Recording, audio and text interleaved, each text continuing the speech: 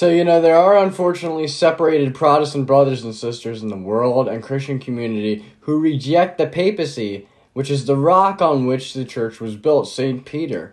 Of course, Protestants are quick to say, they're quick to object already to the obvious fact, that Jesus is the rock of the church in the broader sense, and the cornerstone too, despite St. Paul writing in the book of Ephesians 3:20 that the apostles are the cornerstone. So, it was Simon Peter who had his name changed, hinting at a clear sign in mission change by our Lord, was given the keys to the kingdom of heaven, the ability to bind and loose authoritative teachings in a way no other apostle had in his supreme role of leadership service.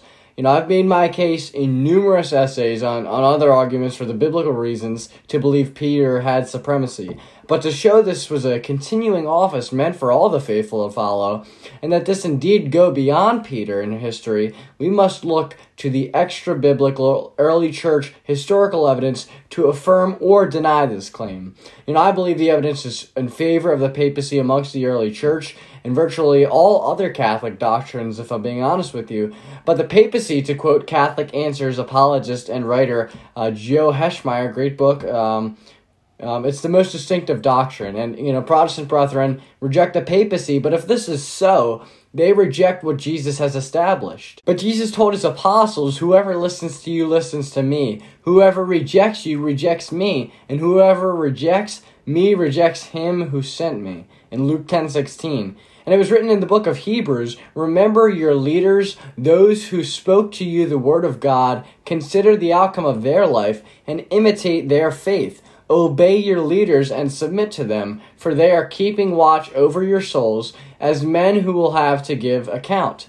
Let them do this joyfully and not sadly, for that would be of no advantage to you. Hebrews 13:7 and 17. And Jesus told Simon Peter in a unique way, you are Cephas, meaning rock, and on this rock I will build my church, the church, one church founded by Jesus, and the gates of Hades, hell, will not overcome it. I will give you the keys to the kingdom of heaven, and whatever you bind on earth will be bound in heaven, and whatever you loose on earth will be loosed in heaven, per Matthew 16:18 through 19. Now, when the apostles debate amongst one another, who's the greatest? And Jesus tells them it is the one who serves, and, though he will have to go away soonly. He tells Simon Peter, though, in a unique way about his, leadership role and service. Simon, Simon, Satan has asked to sift all of you as wheat, but I have prayed for you, Simon, that your faith may not fail. And when you have turned your back, strengthen your brothers. Luke 22:31 through 32. It's Simon Peter who Jesus tells to feed his sheep in John 21, and whom fishers of men will be made after it is he who catches the miraculous fish with the help of Jesus, of course, Mark 1:17, Matthew 4:19. And again, the papacy is already established by the time that the apostles have, written the Bible, the books of the Bible, decades after their journey with Jesus, though in a reliable way, I might add, and thus it doesn't elaborate more further on already existing presbyters, bishops, deacons, the papacy, and what have you, in the same way the Constitution didn't elaborate or touch further on what a governor should do, because these already existed, and of course, this would have all occurred long before the Bible had officially been canonized in full by the Catholic Church in 382 at the Council of Rome, was reaffirmed by the regional councils of Hippo 393 and Carthage 397, and then definitively reaffirmed by the Ecumenical Council of Florence in 1442, long before the Protestant Reformation. And the only complete noted New Testament canon we had came in a letter by St. Athanasius in the year 367, even though they thought individual books might have been divinely inspired. So let us take a look at the extra-biblical early church historical evidence to assess the papal claims made by Catholics. So Pope Clement I was the fourth pope, following Peter, Linus, and Anacletus, and some of his writings were even, considered scripture and read aloud in early church gatherings, or what we Catholics call the Mass. He said this, owing to the sudden and repeated calamities and misfortunes which have befallen us, we must acknowledge that we have been somewhat tardy in turning our attention to the matters in dispute among you, beloved, and especially that abominable and unholy sedition, alien and foreign to the elect of God, which a few rash and self-willed persons have inflamed to such madness that your venerable and illustrious name, worthy to be loved by all men, has been greatly defamed. Accept our counsel, and you will have nothing to regret. If anyone dissipate the things which have been said by him, God, through us, the church, that you must reinstate your leaders, let them know that they will involve themselves in transgressions and in no small danger. You will afford us joy and gladness if, being obedient to the things which we have written through the Holy Spirit, you will root out the wicked passion of jealousy. And so this is obviously showing the fact that Rome has supremacy. He is the Pope there. And in the midst of heresy, the Church and Rome, with the Papacy, the Pope as its head, is the one who solves these disputes. Now, St. Ignatius of Antioch lived in the 2nd century. The first half of the 2nd century and the early half was taught by Polycarp, who was a student of John the Apostle. He served as the bishop of Antioch and was martyred and died in 108-140 AD, depending on which calendar means we use. He was a fervent early church defender of many distinctive Catholic beliefs, and arduously based his writings on that which was taught by the apostles to their teachers, and his teachers really, which was passed down to him. He wrote, Ignatius, to the church also which holds the presidency in the location of the country of the Romans, worthy of God, worthy of honor, worthy of blessing, worthy of praise, worthy of success, worthy of sanctification, and because you hold the presidency in love, named after Christ and named after the Father. Ignatius also wrote, you, the church at Rome, have envied no one but others you have taught. I desire only that which you have enjoined in your instructions may remain in force. Now, St. Irenaeus of Lyons is another one who, like Ignatius, was a prime early church defender of Catholic dogma. He lived from 130 AD to 202 AD. He brilliantly wrote against heresies for the precise reason of defending apostolic succession and teachings and condemning heresy. Irenaeus succeeded the martyr St. Pothinus and became the 2nd bishop of Lyon. And here's what he said about the one true church found in Catholicism. As I have already observed, the church, having received this preaching and this faith, although scattered throughout the whole world, yet, as if occupying but one house, carefully preserves it. She also believes these points of doctrine, just as if she had but one soul, and one and the same heart, and she proclaims them and teaches them, and hands them down with perfect harmony, as if she possessed only one mouth. Now he also noted, the Catholic Church possesses one and the same faith throughout the whole world, as we have already said. Against Heresies, 110. Now, on the primacy of Rome and the Pope who resides there in the Holy See, Irenaeus wrote this, Since, however, it would be very tedious in such a volume as this to reckon upon the successions of all the churches, we do put to confusion all those who, in whatever manner, whether by an evil self-pleasing, by vainglory, or by blindness and perverse opinion, assemble in unauthorized meetings. We do this, I say, by indicating that tradition, derived from the apostles, of the very great, the very ancient, and universally known church, founded and organized at Rome by the two most glorious apostles, Peter and Paul, as also by pointing out the faith preached to men, which comes down to our time, by means of the successions of the bishops. For it is a matter of necessity that every church should agree with this church on account of its preeminent authority. Talking about Rome. The blessed apostles, then, have founded and built up the church, committed into the hands of Linus the office of the episcopate. Eleutherus does now, in the 12th place from the apostles, hold the inheritance of the episcopate.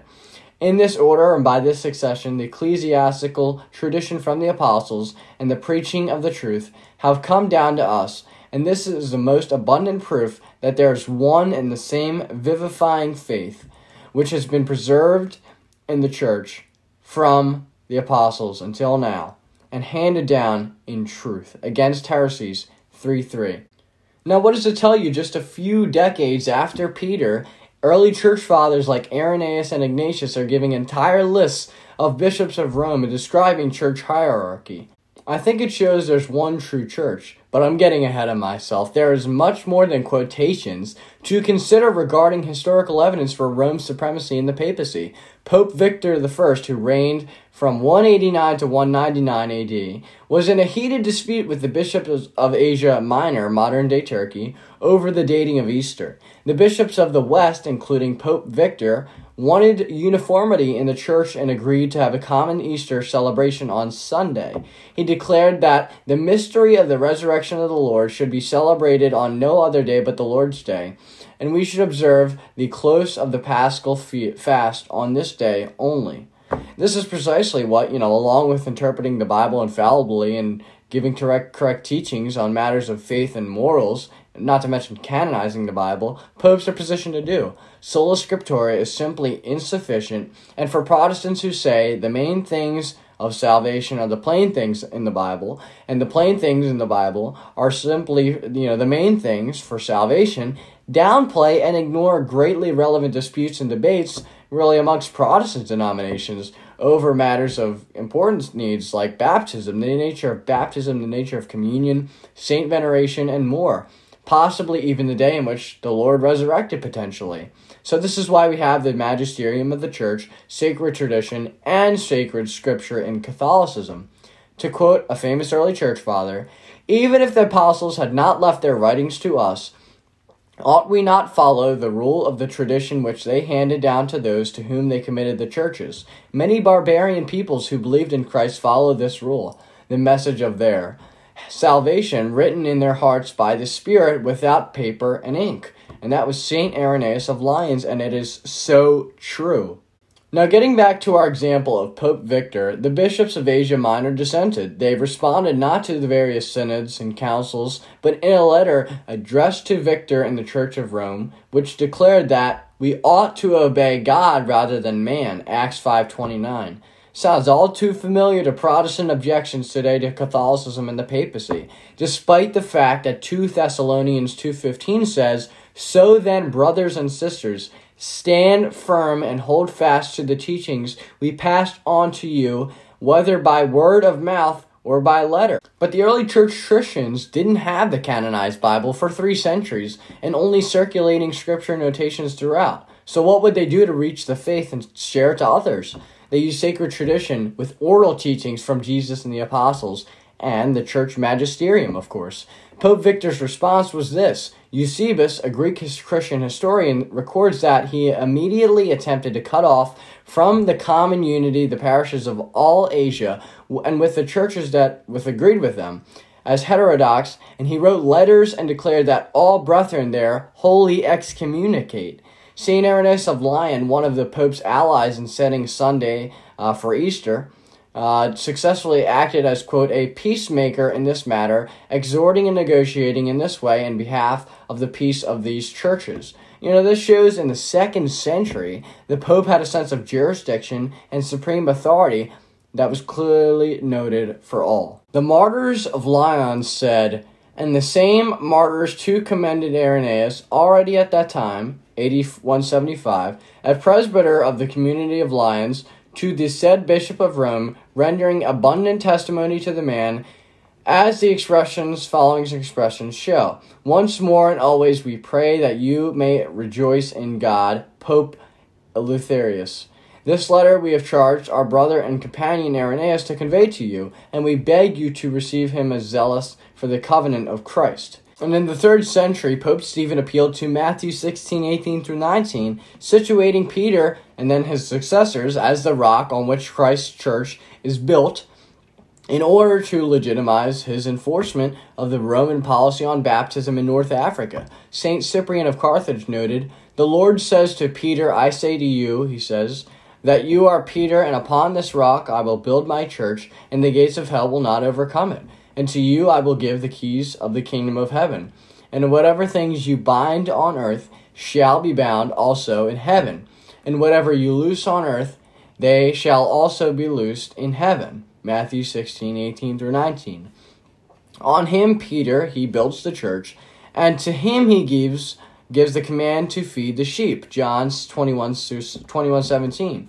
And although he assigns a like power to all the apostles, yet he founded a single chair cathedra, and he established by his own authority a source and intrinsic reason for that unity. Indeed, the others were also with Peter, the apostles, but a primacy is given to Peter, whereby it is made clear that there is but one church and one chair. So too all the apostles are shepherds, and the flock is shown to be one, fed by all apostles in a single-minded accord. If someone does not hold fast to this unity of Peter, can he imagine that he still holds the faith? If he should desert the chair of Peter, upon whom the church was built, can he still be confident that he is in the church? A.D. 251. He also noted, with a false bishop appointed for themselves by heretics, they dare even to set sail and carry letters from schismatics and blasphemers to the chair of Peter and to the principal church at Rome, in which sacerdotal unity has its source. The clearness of Peter's primacy is crystal. We're getting close, chronologically at least, to the time in which Constantine, the head of the Roman Empire, would legalize Christianity.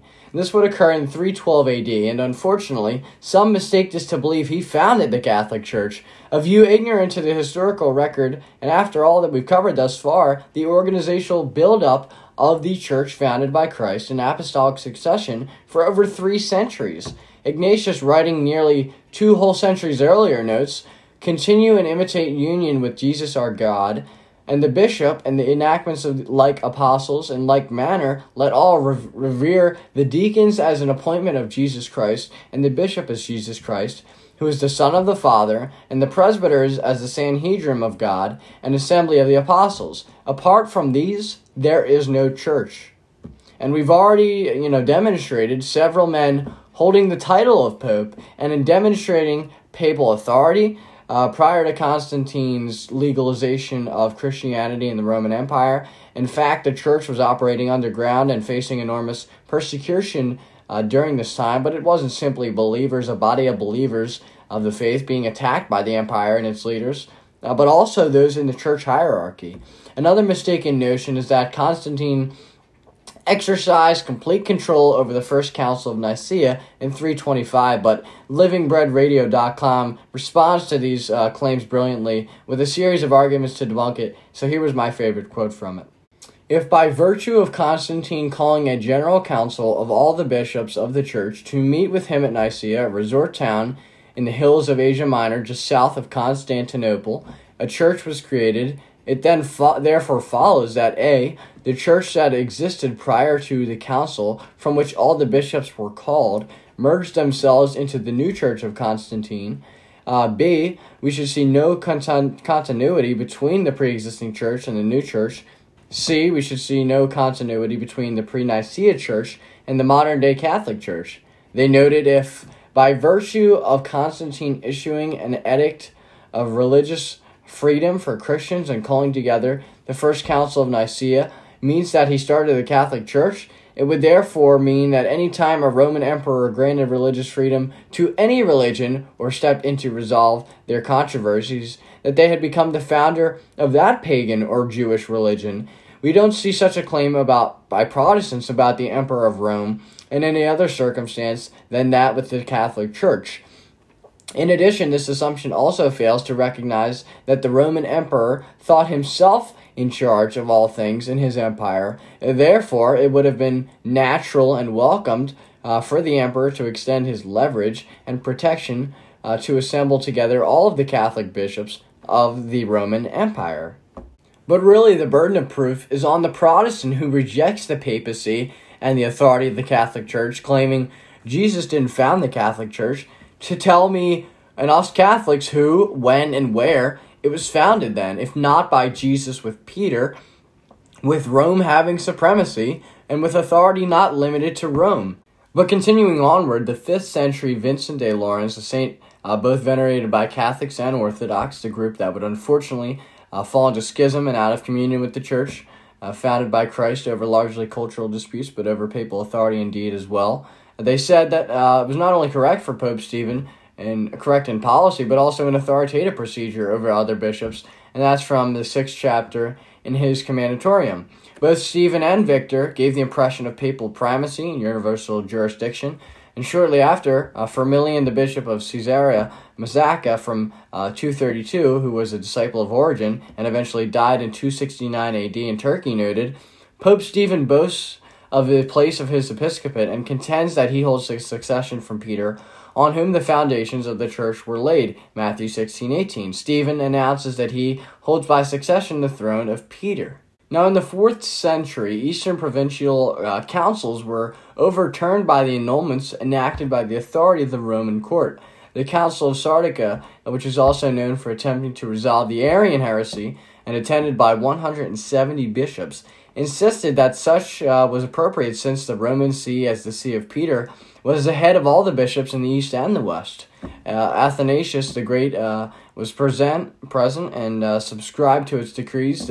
This clearly shows the legal authority of Rome's disciplinary and doctrinal court in light of a continued possession of Peter's primacy and apostolic succession. And that this primacy was held superior to even councils is clear from the testimony of Pope Innocent I, who wrote the following in 416 AD.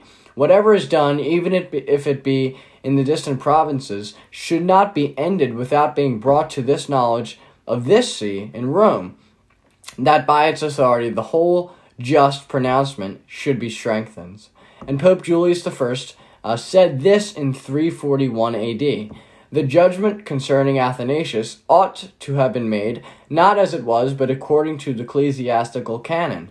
It behooved all of you to write us, so that the justice of it might be seen as emanating from all.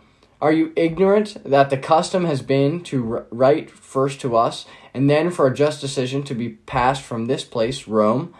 If then any such suspicion rested upon the bishop of there, Athanasius of Alexandria, notice of it ought to have been written to the church here. But now, after having been done as they pleased, they want to obtain our concurrence, although we never condemned him. Not thus are the constitutions of Paul, not thus the traditions of our fathers.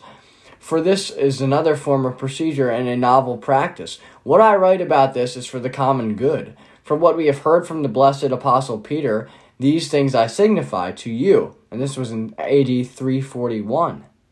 St. Optatus wrote, You cannot then deny that you do know that upon Peter first in the city of Rome was bestowed the episcopal cathedra, on which sat Peter, the head of all the apostles, for which reason he was called Cephas, that in this one cathedra unity should be preserved by all, lest the other apostles might claim each for himself separate cathedrals, so that he would set up a second cathedra against the unique cathedra, would already be a schismatic and a sinner. Well then, on the one cathedra, which is the first of the endowments, Peter was the first to sit. To Peter succeeded Linus, to Linus succeeded Clement, to Clement succeeded Anacletus, to Anacletus Everestus, to Everestus Sixtus, to Sixtus Telesiphorus, to Julius Liberius, to Liberius Damasus, to Damasus Syricus, who today is our colleague, with whom the whole world, through the intercourse of letters of peace, agrees with us in one bond of communion. Now do you show the origin of your cathedra, you who wish to claim the Holy Church for yourselves, talking about the schism in 367 AD.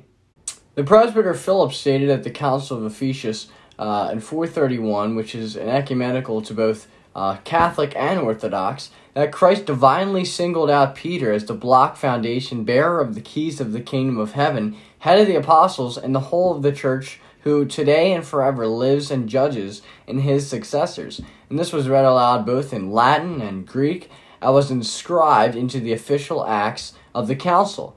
Now, when Emperor Theodosius convened the Council of Ephesus in 449 AD, Flavian of Constantinople appealed over its court to the throne of Peter in order to annul its decrees. And this perhaps is the clearest instance of a saint and a pope appealing to the privilege of Rome in order to check the ecumenical decrees of an ecumenical council. In the third session of the Council of Chalcedon, the official sentence of excommunication against Theocrates, the Patriarch of Alexandria, states that Pope Leo threw the council together with the thrice-blessed and all-glorious Peter, who the apostle is the rock of the church and foundation of the Catholic Church, and the foundation of the Orthodox faith, has stripped Theocrates of his episcopate. Now, clearly, the text from Matthew, which invested Peter with the universal primacy of jurisdiction, is here to be understood to be living and active in the enforced authority of his successor Leo and all his successors. In Sermon 51, Leo states that of all things which are petitioned in the church, only that should be ratified in heaven, which had been settled by the judgment of Peter. Now, this is why Leo felt qualified to annul the 28th canon of Chalcedon by the authority of St. Peter. In Letter 14, Leo says, "Although there are many pastors and bishops in the universal church, all should converge towards Peter's one seat, and no one anywhere should be separated from its head." And this is clearly referring to the Apostolic See of Rome, which historically noted is supreme. And in the 6th century, a 30-year schism, actually, between Rome and the Eastern churches was healed by a universal subscription to a formula put down by Pope Hormisdas in 519 AD. And in that formula, it was clearly enunciated that the divine promise of our Lord to protect his church was through the instrumentality of preserving Peter's faith in the teaching ministry of the Apostolic See of Rome, which is the rock and solidity of the whole Christian religion. And countless bishops of both East and West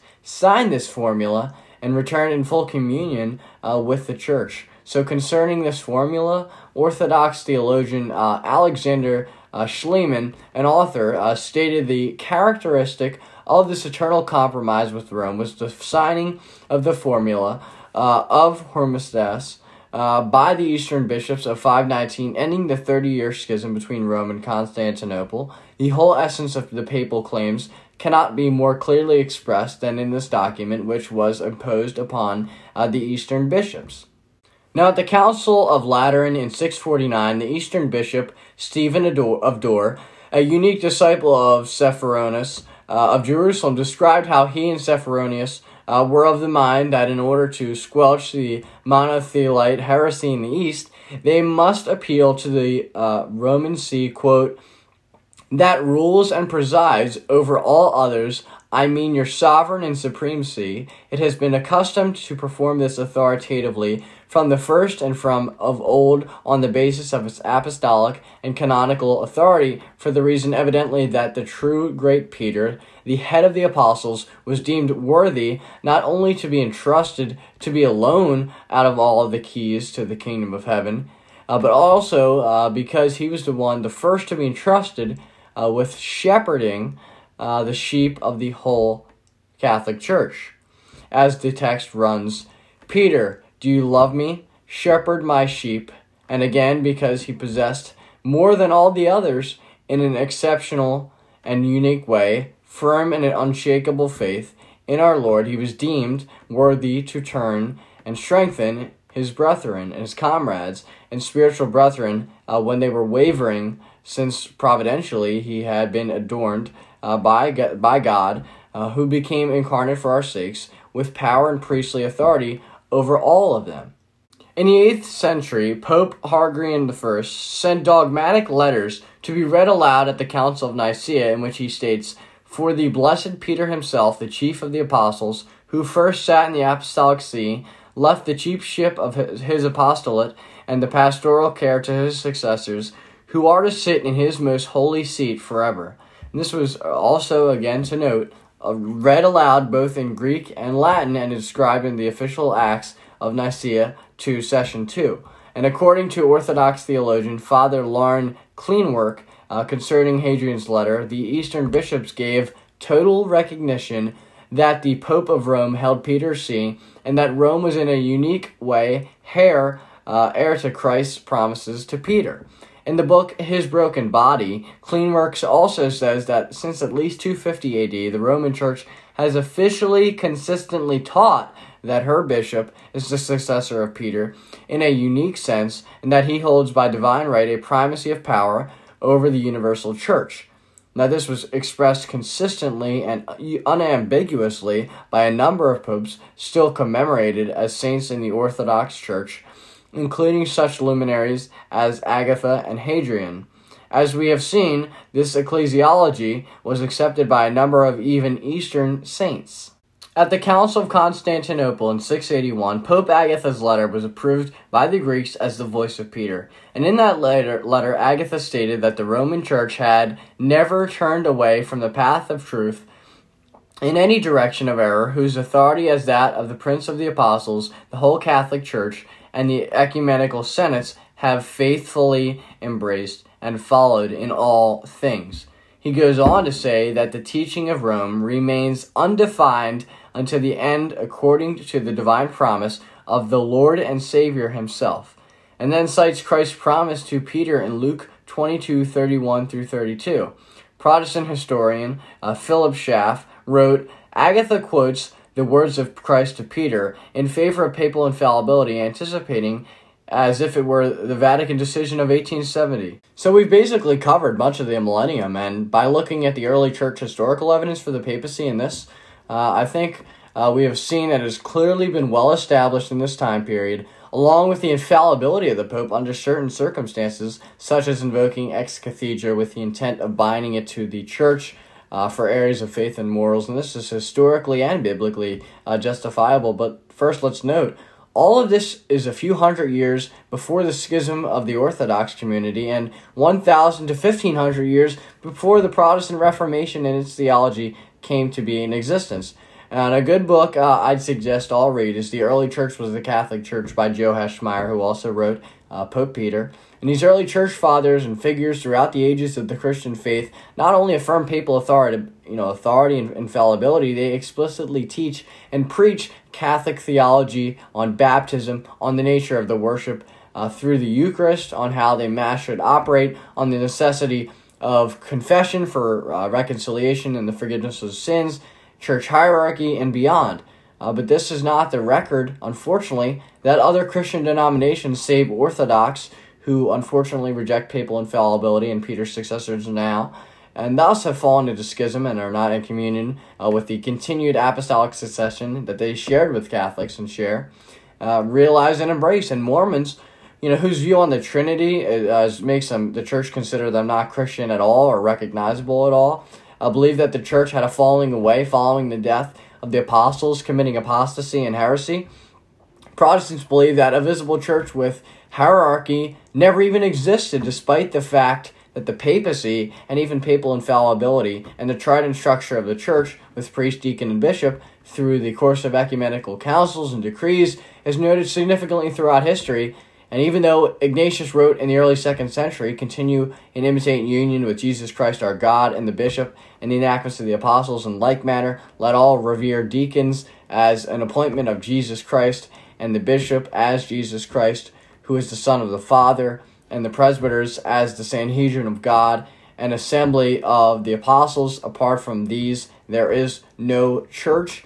So Ignatius, he writes these things, or Irenaeus, who wrote, true knowledge is that which consists in the doctrines and doctrine of the apostles and the ancient constitution of the church throughout all the world, and the distinctive manifestation of the body of Christ according to the successions of the bishops by which they have handed down that church which exists in every place and has come even unto us, being guarded and preserved without any forging of scriptures by a very complete system of doctrine, and neither receiving addition nor suffering curtailment in the truths which she believes, and against heresies 4:33, and in against heresies 3:4, noting on church authority. Suppose there arise a dispute relative to some important question among us, should we not have the recourse to the most ancient churches with which the apostles held constant intercourse, and learn from them what is certain and clear in regard to the present question? Now, to be clear, Mormonism is a faith far more distorted and, dare I say, heretical than Protestantism. However, wouldn't it make more sense to claim that the church committed apostasy and fell away than to deny the entire historical record affirming Catholic hierarchy and theology in the church, like Protestant brethren do. But this is what they say, that the church historical record notes it's not the same as the Roman Catholic Church today. That's what they say. While Rome is the supreme right, it is in communion with all Catholic Church rights and is meant to be the authority for the whole world, not merely Christians, and its job is to bring them in communion with it and thus with God as well. But some say Pope Francis is a globalist liberal and he is a heretic, really. And others say, how could you accept Pope Francis, Grant? He's strict against the traditional Latin Mass, which you like to attend, reportedly. Some go so far to say, Vatican II taught heresy and is false. Just look at John Paul II. He even kissed the Quran. Now, Vatican II is in fact binding to the Church and the faithful who must accept it. And it certainly did not teach heresy, even if you aren't a fan of the new liturgical reforms and means of conducting the Mass in the Novus Ordo, which you have a right to preference the traditional Latin Mass over, and changes to the sacraments and certain implementation means of the Council since then. It did not and could not have taught heresy. The dogmatic constitution of the Church, Lumen Gentium, from Vatican II noted this: taking conciliar custom into consideration and also the pastoral purpose of this present council, the Sacred Council defines as binding on the Church only those matters in faith and morals which it shall openly declare to be binding. The rest of the things which the Sacred Council sets forth, inasmuch as they are the teachings of the Church's supreme magisterium, ought to be accepted and embraced by each and every one of Christ's faithful according to the mind of the Sacred Council. The mind of the Council becomes known either from the matter treated or from its manner of speaking in accordance with the norms of theological interpretation. So, to be clear, the Church cannot teach heresy and bind the faith to error, which it didn't at Vatican II and will never do, even if public actions by the head of the Church, the Pope, make statements contradictory to the faith or show well-intended but bad optical remarks, such as the Pope St. John Paul II situation, or their comments as private theologians or individuals on political affairs or personal matters that you may disagree with on your own freely. Such is the case with me for Pope Francis at times on several areas, though many of his statements are falsely twisted by the liberal media and his conservative and objectively based and true ones ignored. There's been bad popes throughout history, and the Church has still continued for 2,000 years throughout history since the time of Christ to be the model as a shining city on a hill that Matthew 5:14 describes. There have been bad popes. There have been bad popes that have, been adulterers, that have been, ordered murders against innocent civilians, and even a pope who put one of his predecessors on trial in spite of the inconvenient fact that the defendant had been dead for 9 months. So, I recently wrote a great essay, which I will link below in this video, if you're watching this, defending the valid authority of the Church, despite the fact that some of its clergymen were engaged in disgusting and wicked acts like child sexual abuse and pedophilia, essentially. So surely it is a bad look for the Church, but it doesn't invalidate its authority, and it doesn't for this reason. I noted the Mormon view on apostasy. It made more sense. But have they forgotten the promise of our Lord? Jesus says to Peter, "And I tell you that you are Peter, and on this rock I will build my church, and the gates of hell," Hades, "will not overcome it." Matthew 16:18. The gates of Hades, hell, will not overcome it, the church. Did Jesus fail? Why would Jesus establish his definitive church meant for all time to be a shining city on a hill until his second coming, just for his church to fail by the time his own apostles died, as Mormons allege? Jesus promised his apostles, "If you love me, keep my commands, and I will ask the Father, and he will give you another advocate to help you and be with you forever, the Spirit of truth." The world cannot accept him, because it neither sees him nor knows him. But you know him, for he lives with you and will be in you. I will not leave you as orphans. I will come to you. Before long, the world will not see me anymore, but you will see me, because I live. you will also live. All this I have spoken while still with you. But the Advocate, the Holy Spirit, whom the Father will send in my name, will teach you all things, and will remind you of everything I've said to you. Peace I leave you, my peace I give you. I do not give you as the world gives you. Do not let your hearts be troubled, and do not be afraid. John 14:15-19, 25-27. Did the Lord fail on that promise? Did the Holy Spirit, equally God in the Trinity, who proceeds from the Father with the Son and the Son, led the church? Did he lead the church into error despite Jesus promising otherwise? Did Jesus fail in that promise? Did he lie? If the church committed apostasy, wouldn't that fall as contradictory to the nature of the Holy Spirit, who is the Spirit of truth and guides the church with Peter at its head? I think not. On talking about the infallibility of the Pope and the church he heads, which was founded by Jesus Christ our Lord, St. Francis de Sales wrote, "And again, we must not think that in everything and everywhere his judgment is infallible, but then only when he gives judgment on a matter of faith in questions necessary to the whole church, for in particular cases which depend on human fact he can err, there is no doubt, though it is not for us to control him in these cases, save with all reverence, submission, and discretion. Theologians have said in a word that he can err in questions of fact, not in questions of right, that he can err extra cathedram, outside the chair of Peter, that is, as a private individual, by writings and bad example, but he cannot err when he is in cathedra, that is, when he intends to make an instruction and decree for the guidance of the whole church, when he means to confirm his brethren as a supreme pastor and to conduct them into the pastures of the faith. For then it is not so much man who determines, resolves, and defines, as it is the blessed Holy Spirit by man, which Spirit, according to the promise made by our Lord to the apostles, teaches all truth to the church. And as the Greek says, and the church seems to understand, in a collect of Pentecost, conducts and directs his church into all truth. But when that Spirit of truth shall come, he will teach you all truth, or will lead you into all truth. And how does the Holy Spirit lead the church? Except by the ministry and office of preachers and pastors.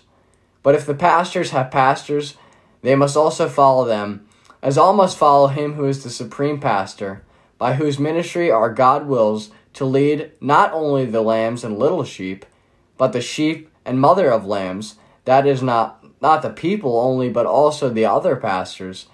He succeeds St. Peter, who received this charge, feed my sheep.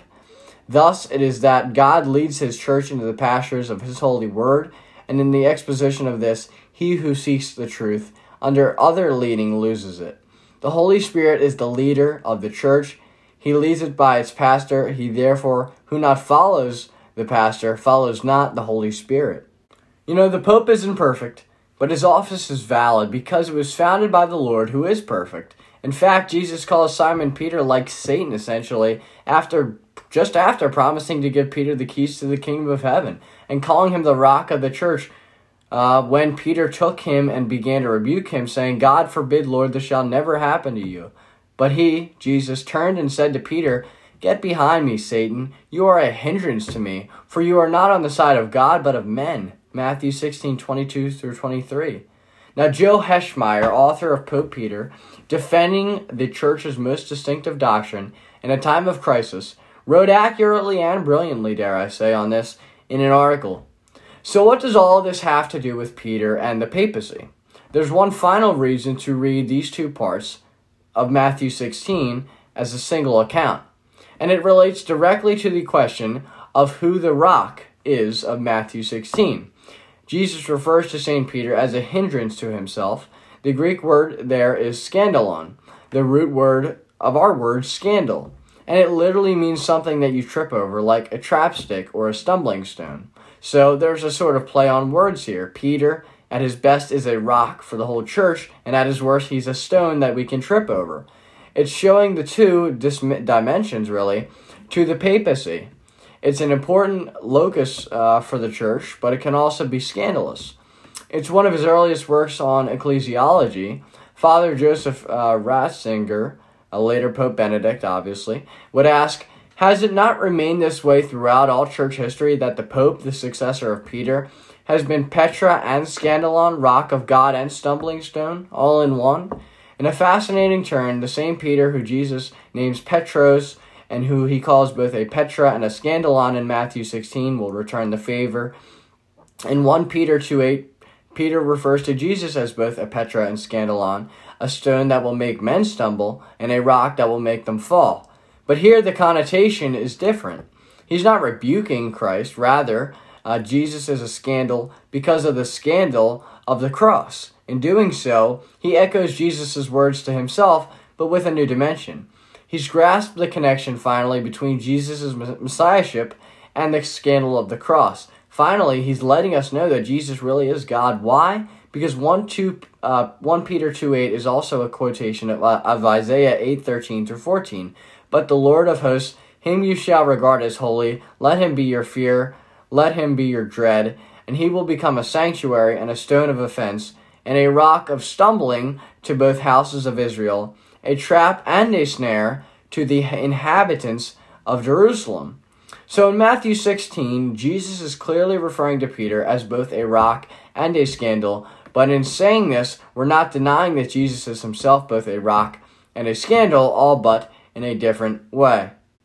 Peter, the first head of the church, like the Pope at the head of the church throughout all time, including Francis today as our Pope, had to be criticized by other leaders such as St. Paul in Galatians 2:11 through 14, got caught up in poor behavior, even denying Christ 3 times in Luke 22:54 through 62, and even committed sinful actions. But the Pope can never teach incorrectly on faith and morals when speaking ex cathedra with the intent of binding it to the entire church, and even sins so awful and wicked as child sexual abuse cannot and will not rebuke the authority of the church and its ability to teach on faith and morals correctly and infallibly, despite it bringing skepticism and scandal on itself and making it look hypocritical and even hellish at times. Archbishop Michael Sheehan said, Christ, the Son of God, founded a church to teach all mankind. He promised to be with her all days, even to the end of the world. Because of this perpetual help, his church must claim to teach people as he taught them. She must claim to be infallible in her teaching. The Catholic Church is the only religious body in the world that makes such a claim.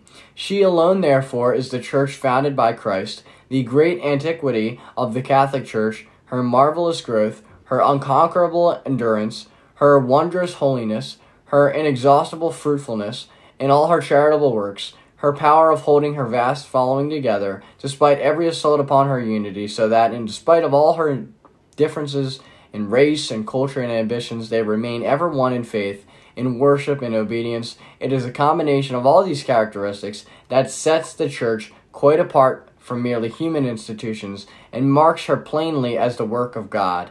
I hope we can now see that the Church is in fact the Catholic Church, which is based in Rome. The Church really remains immaculate, and the Papacy has been a widely historically noted established institution for all the Christian faithful in the entire world as the means to which the ministry of Christ, our Lord made flesh, can continue, who wants all the people to be saved and come to a knowledge of the truth. 1 Timothy 2:4. Perhaps some of the Christian faithful haven't seen the historical evidence for the Papacy in a way that might bring about their conversion to Catholicism, and I largely agree. Most Protestants are in good faith trying to follow the scriptures to the best of their ability, but in a way, that's also the problem. Not the trying to follow the scripture part, but the to the best of their ability part. Jesus founded a church that predated the canon of scripture, being distributed to all the faithful so that the contents of the scriptures and his ministry might be carried out correctly until his second coming, rather than to one's best own ability and subjectively, and gave the church the Holy Spirit and one person at the head through the office of the papacy to be his vicar, meaning representative, until that time of the second coming. In the book of Acts, the book which notes the early church's history and entailments, an encounter between Philip and an Ethiopian strikes all too familiar to the situation in Protestantism today. The book of Acts, in chapter 8, verses 27-31, reads, So he started out, and on his way he met an Ethiopian eunuch and an important official in charge of all the treasury in Candace, which means queen of the Ethiopians. This man had gone to Jerusalem to worship, and on his way home was sitting in his chariot reading the book of Isaiah and the prophet. The Spirit told Philip, "Go to that chariot and stay near it." Then Philip ran up to the chariot and heard this man reading Isaiah the prophet. "Do you understand what you are reading?" Philip asked. "How can I," he said, "unless someone explains it to me?" We're blessed by the Lord for having a church to teach us correctly on matters of faith and morals, even when they're human leaders, in light of divine foundation and guidance and authority on faith teachings, fall short in fulfilling the standards for moral behaviors themselves in the clergy. We want a church that tells us where we're wrong, not where we're right. St. Augustine, who died in 430, was one of the most brilliant theologians in church history, and he noted this: "No man can find salvation except in the Catholic Church. Outside the Catholic Church, one can have everything except salvation. One can have honor, one can have the sacraments, one can sing Alleluia, one can answer Amen, one can have faith in the name of the Father and of the Son and of the Holy Spirit and preach it too, but never can one find salvation except in the Catholic Church."